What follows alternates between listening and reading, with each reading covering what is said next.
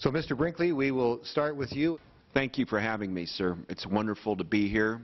Arctic Alaska is a very significant landscape to the psyche of the American people. In my opinion, in Arctic Alaska have earned the designation of being thematic with what American conservation is. If you ever want to see an exercise in futility, it's this hearing. That side's already made up his mind. This side has already made up its mind. And I call it garbage, Dr. Rice. It comes from a mouth.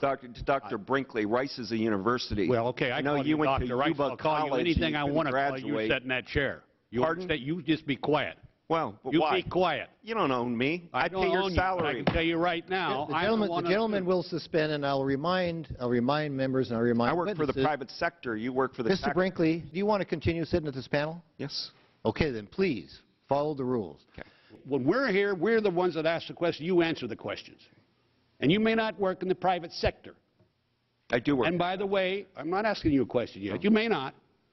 And when you think about it a moment, you made a comment about me, and why I'm really pissed right now is because you, in fact, said that I wasn't here. I was over in the floor voting. I know you were. Okay, then don't mention my name. I was mentioning yield back the time. Portraits behind me. To hear a congressman today say there's nothing in his district. It's boring, it's flat, it's not exciting. I don't know a representative that doesn't love their district.